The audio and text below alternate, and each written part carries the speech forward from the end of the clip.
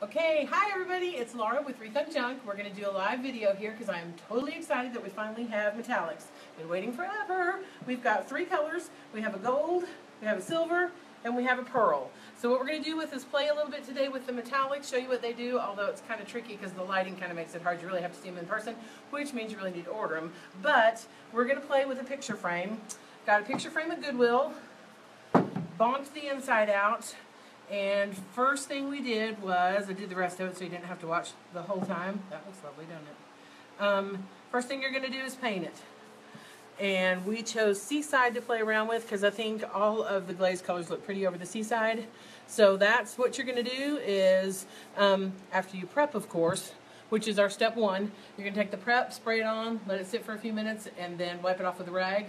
That helps the paint adhere. We already did that to the whole frame, so I skipped that step on the video here, but then you're just going to paint it. We don't use fancy brushes, as you can see, and that's all there is to that. Once you have it painted, then we're going to play around with the metallics. So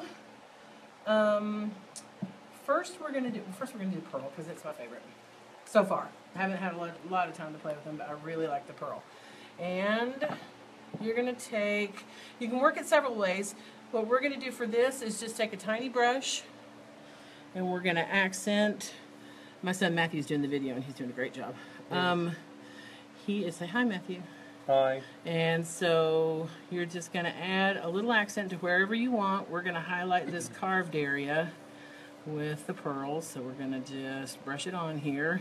The other thing you can do with ours that's really fun that I like is, if you don't want to just accent, because you can put on the carved detail, but you can also bring it in right here and have, can you see anything with the lighting matter? Is it just totally? Yeah, you can kind of see it. I'll hold it up in just a second. We'll see if that changes things.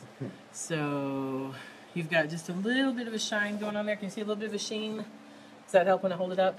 Yeah, I think so, yeah. There we go. Ooh, yeah, ooh, pretty.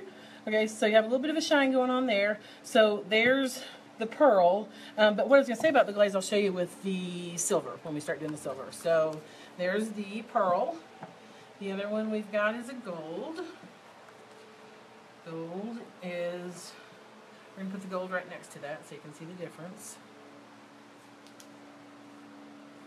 Now, if I feel like I've got a little bit too much on there, or if I've got it in places where I don't want it, you can erase with your finger, which I'm doing, or if you have a manicure and a wife and don't want to get your hands dirty, you get a little bit of a damp rag. There, take it off in the areas I don't want it, and I can also lighten it. See how it's squished into the carved detail? Look how much prettier that is. Pretty. And again, you can also just use it over flat areas. It doesn't have to be over carved detail. Okay, then the third color we've got, okay, let me hold this gold up. Ooh, you can see them both, right? Or is it just me? Am I the only one that can see them? Can you see? Can you see good? All right. And then the last color we have is the silver, which is also really pretty. It's not a real bright silver, but it's real soft and pretty. And there is the silver. And what I was going to show you that you can also do, I got a rag that's dirty, so there it is, pushed into the cracks, but they act like a glaze too. So you can put them on an area like this, and they're thin and see-through. See how pretty that is? Can you see there? Can you see in the light? Do I need to stand in a different spot? Yeah. Is that good? Yeah, that shows it all. Can you see it? Okay. Ooh, is that a good spot? Should I go with the gold and pearl too? Is that good light? Mm-hmm. All right. Okay, so they're fabulous. Then real quick, the other thing I've started playing with is you can layer them. I put the pearl over the gold the other day. That was real pretty. Can you dry brush the details? Is that a question we got on there? That is. Can you dry brush the details? Well, that's what my brush is dry. So yes, if I had, that's what I'm kind of doing here. You don't have to squish it in. If I probably would need a bigger brush and a little less on there. Let me do the gold because it's going to show up more. Yes, the answer to the question is yes. You got to play with it, but I'm getting most of mine off now. There, can you see it picking up a little bit? I'm going real soft and gentle here, and you could go with more. Is that working there? Yeah, you And should. and I've painted this frame. What you don't know is I've painted this frame about 6 times. So the carved detail is not what it used to be because the paint is raised up almost level with the carved detail. But yeah, you totally could. See the difference between here where I kind of rubbed it in and smushed it in, and then here where I just brushed over the top of it to highlight it. So yes, you totally can. I think that's one of the things that'll be the funnest about it when we start, using it and playing with it. So, all right. And so would you wipe that part off to use as a glaze or just leave? The part on the silver where I did it, that totally, again, is what you like the look of. I feel like here I did a pretty phenomenal job of getting rid of any of the brush strokes, and I like it. If there were brush strokes, or if there was too much, if I had applied too much, or if I wanted an even softer look, you can go in and wipe it off. So you can see a difference there already. It's kind of, there's more glaze on the sides because I wiped down the middle. I can still remove it. It hadn't totally set yet. So you've got some time to play with it. There's a glaze component to the metallics so that you've got some time to play with it because you don't always want it stuck right where you initially put it. So another great question. All right. Holler if there's another question.